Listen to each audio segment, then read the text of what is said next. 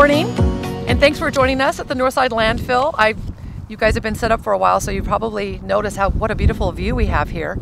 I could just stay here most of the day and enjoy this. Our street department is doing a lot of work as we get ready for the snow season. So we're always thinking about the next snow season and learning from the past season on how we can do a better job the next year. So we are here at the landfill because this is one of several locations throughout the area that we're going to be stockpiling supplies for our snow season. So it's the sand, it's the liquid and the granular de-icer, and that provides a quicker and a better response when our trucks can just pull up to a location and refill and then go back out onto the streets. So it really does have an impact on the way we respond to snow.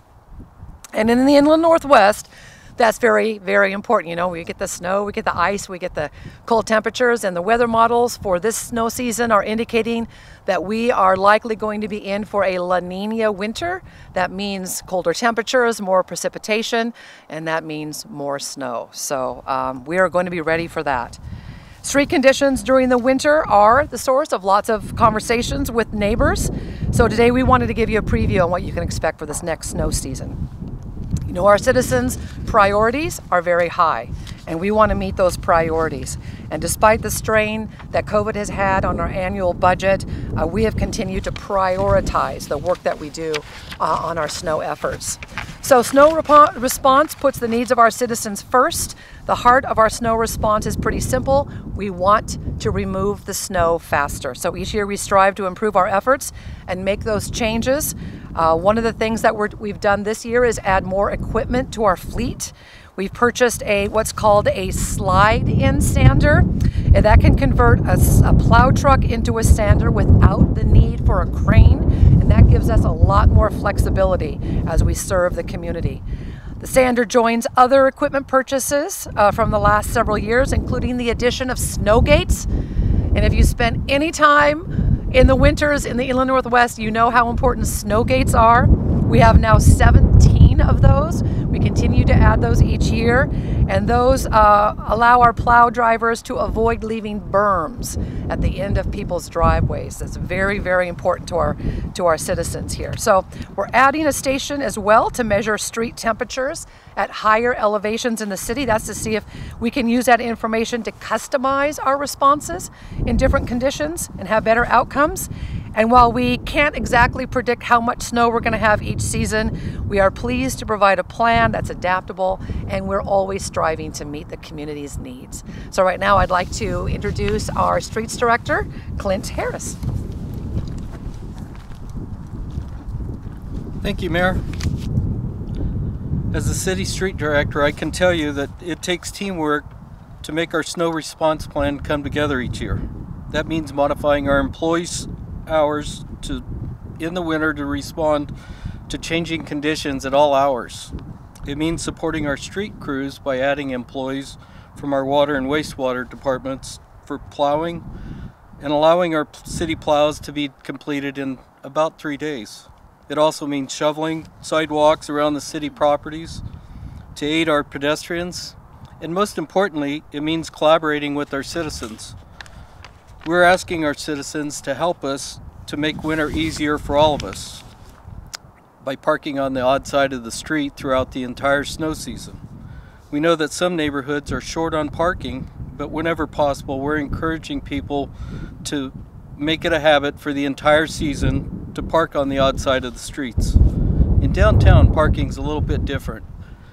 After it snows, we ask cars to move off the streets between midnight and 6 a.m. so we can clear out the parking bays in the streets.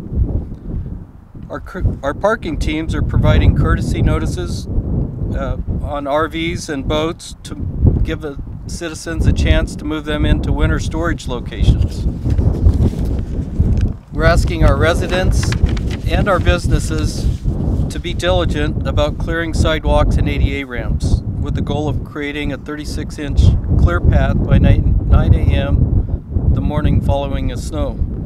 These are important pedestrian routes for bus riders, for disabled individuals, and also for our kids. We'll do our part too by trying to keep plowed snow off of sidewalks as much as we can. We're asking people to get to know their neighbors and to offer help to those who may not be able to shovel their walks and driveways. Remember, seniors and disabled individuals can call 311 to get connected to a volunteer service for snow removal before we receive wintry weather. Snow season really does require all of us to work together. I'd like to introduce our Public Works Director, Marlene Feist. Thank you, Clint. So, throughout winter, we're going to do our best to communicate effectively and simply with the media and the public. We'll continue to use all those communication tools that you're used to, that the city has, from our social media channels to City Cable 5 to our website. And during those full city plow events, we'll update that plow progress map that's so popular very frequently to give timely information to our citizens when those full city plows are happening. I want you to tell our citizens to watch for this. This is our insert that will be in their November city utility bills. It includes the residential plow route map on the inside, so that can help you when you're trying to figure out the progress of plows during snow season. Our response plan really includes more equipment and more people providing greater plowing efforts on a regular basis throughout the city. And we ask for a little bit of patience from our citizens during this time. Our employees are committed to improving our street system when it snows, and our goal is to make it easier for you to get around during the winter weather. Now back to the mayor. Thank you, Marlene. So just in closing, would like to remind people now is a great time to get ready for the snow season at home. Make sure you have your shovels ready, make sure your snow blower is working, or sign up for a snow removal service. As Marlene said, know what residential plow route you're on so you can track the progress, because everybody wants to know when the plow is going to show up on their street. And we have a great tool for you to be able to do that. I cannot end this news conference without drawing attention to our new city administrator, Johnny Perkins. He's not really new anymore. It's been about 6 months or so, but he's over there. He's going to be riding a snowplow for the first time. And the reason I draw your attention to him is because he comes from the great city of San Diego. And this is going to be his first snow season that he's going to oversee. And so I'm looking forward to him doing that job, especially in a La Nina winter. So, Johnny, I think you're up for the task. All right, so if anybody has any questions, we've got the experts behind me who can answer your questions. I do have a question, if that's all right. So I know that, with the vaccine mandate, a lot of Department of Transportation workers were either fired or just let go, retired, whatnot, and I know that they might have issues with plow drivers during the season. Have you guys been talking, or any city plow drivers or anything with you guys? Are you guys going to try and help them out, or is there any kind of partnership with that? Marlene talked about that, but we haven't had anybody fired from our public works department because of COVID. So Yeah.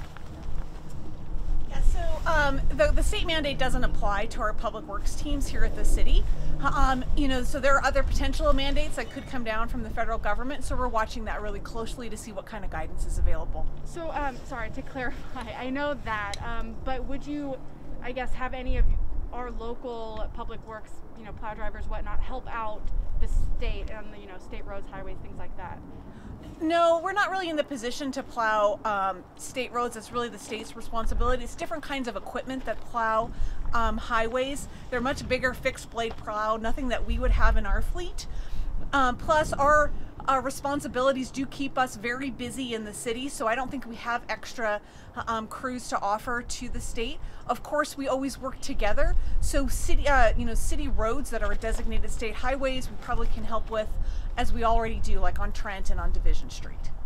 And then I have just another question. I was in Missouri and Indiana before this, and they ran out of salt because of these La Nina winters.